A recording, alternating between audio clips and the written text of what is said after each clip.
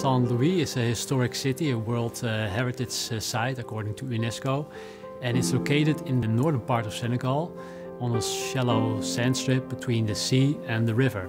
So there's a very strong flood risk from both the river and from the seaside. There's a very widespread coastal erosion.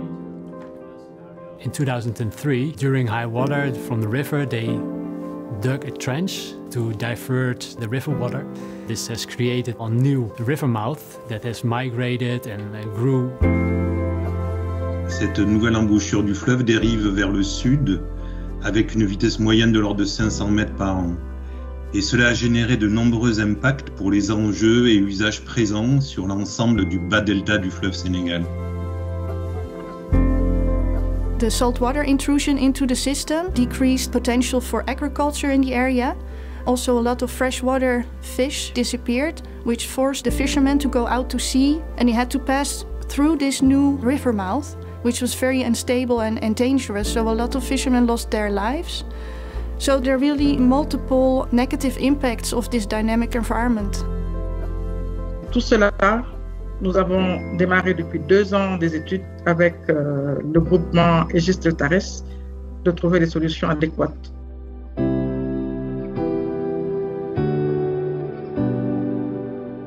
The objective of our studies is really to support the local government in determining sustainable strategies for the area. The project approach is to really study historic data and also measurement campaigns to learn about the system behavior that provides data for model validation. The models are increasingly capable of predicting what will happen to the coast or to a certain intervention on a time scale of years to decades. And the more data you can put into it, the better they get, but also without all that data, they explain the processes that play a role there. So we have a very strong technical component, which we combine with more the socio-economic studies. Et dans ce cadre, notre objectif est de proposer plusieurs scénarios d'aménagement à un comité de pilotage de l'étude où seront présents l'ensemble des décideurs sénégalais qui choisiront en fait la meilleure des solutions à adopter sur la zone d'étude. In all our projects, we also integrate a strong consultation with the stakeholders because as Deltares, we also want to create impact for the communities themselves. Teamwork is a very important aspect to these challenging projects. We work together with 2 partners. ACs bring in their expertise on river dynamics, and very importantly, they have a local office. And IHE organizes the local trainings, a very important aspect of this study. We started with general coastal morphology processes and how to measure them and how to simulate them with relatively standard exercises. Then we went a bit further into the models that we developed for Saint-Louis. And in the last one, we also trained them in the use of this shorelines model.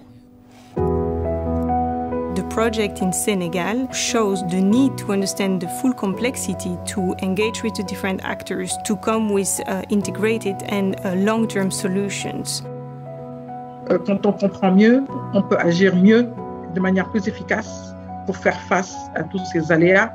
Toutes ces prédictions, tous ces outils nous permettent véritablement de bien anticiper les problèmes et ça, c'est vraiment une grande avancée pour nous.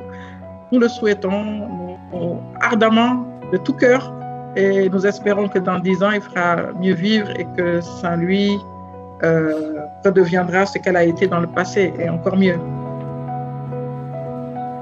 As Deltares, we have experience in Africa, but we believe that we can do more to create impact together with our clients and partners.